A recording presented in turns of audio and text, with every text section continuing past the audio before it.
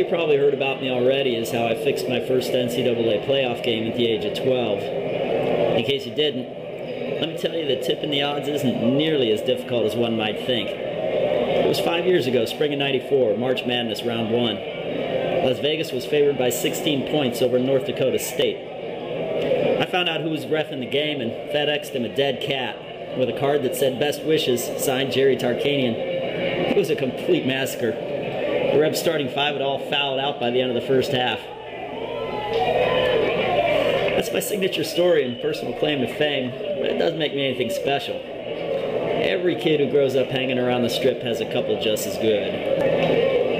And besides, I was too young and stupid to take advantage of the situation. If I'd had the slightest clue what information like that would have been worth to the proper parties, I wouldn't be pounding a keyboard on the off chance of trading a few ink spots for enough cash to keep my kneecaps intact. And I sure wouldn't have spent last Wednesday night throwing away 2 weeks' lunch money on the craps tables at Bally's.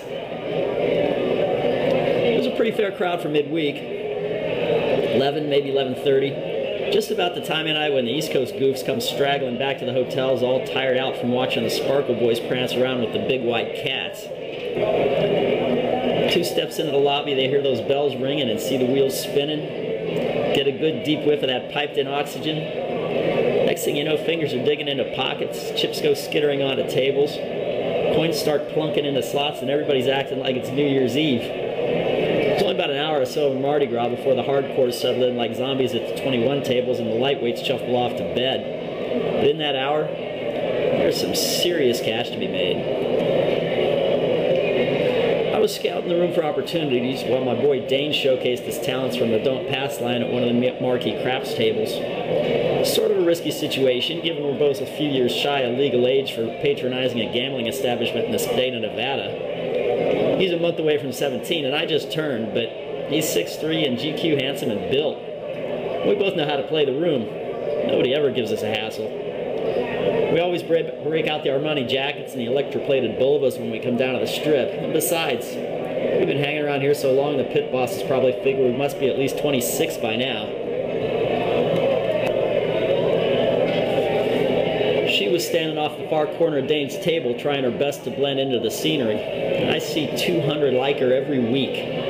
Middle 40s, divorced, financially secure, and a long, long way from home. In town from a trade show or maybe just a spring fling with the girls.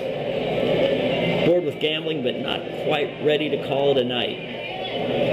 Lonely and desperate, she didn't even know it.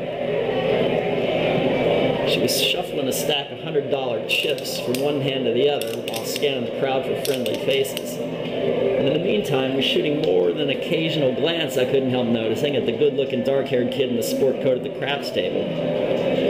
I made a long, slow circuit around the casino floor and then eased up alongside.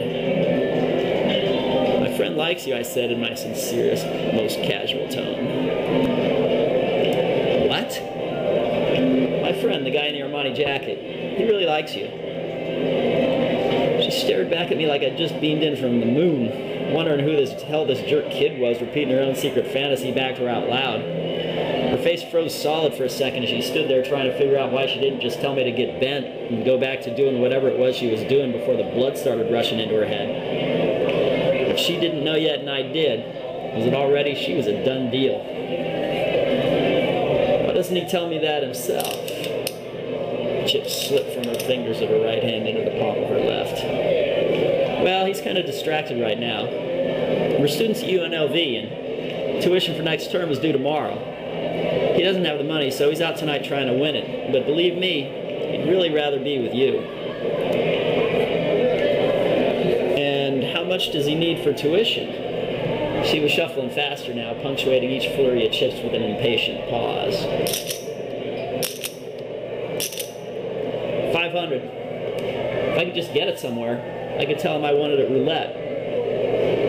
She stared me dead in the eye with a look that had financed 100 tract homes in the suburbs of Philadelphia.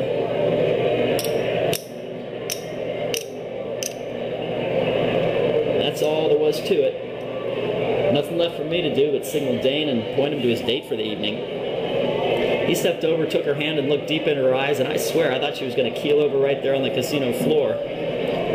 Next thing she knew, his arm was around her. She was plastered to his side like a jello mold, and he was steering her toward the elevators.